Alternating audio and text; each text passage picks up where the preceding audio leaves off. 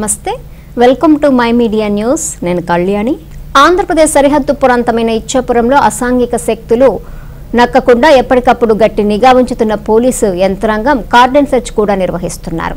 శాంతి భద్రతల పరిరక్షణ నేపథ్యంలో నేరాలు చేసి తలదాచుకునే అనుమానితులను ఏరువేతకు నడుం బిగించినటువంటి పోలీసులు ఇచ్చాపురం మండలంలోని బెల్లంపడ కాలనీలో ఆకస్మిక తనిఖీలు చేశారు.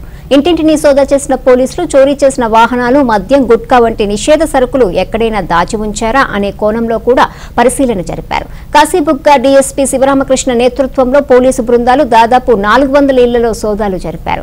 ఈ తనిఖీల్లో ఎటువంటి పత్రాలు లేని 23 ద్విచక్ర వాహనాలను స్వాధీనం చేసుకున్నారు. ఎస్పీ గారు శ్రీ అమ్మిరెడ్డి గారి ఉత్తర్వుల మేరకు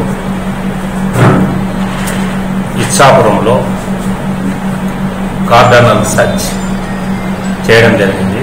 ఎందుకంటే ఇది కంప్లీట్ ఒరిస్సా బార్డర్, దాన్ని దృష్టిలో పెట్టుకొని ఈ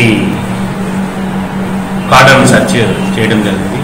ఈ వెల్లుపాడు కాలనీ ఇది ఇచ్చాపురంలో కొంచెం అవుట్కట్స్లో ఉంటుంది.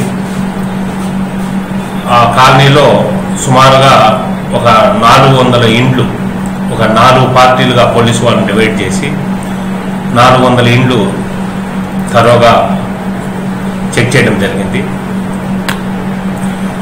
అందులో ఏమంటే మెయిన్గా చేయడం ఏమైనా అనాథరైజ్డ్ వెహికల్స్ కానీ, బార్డర్ కాబట్టి ఏమైనా ఇల్లిసిట్ ఐడి లిక్కర్ కానీ, ఏమైనా సస్పీషియస్ క్యారెక్టర్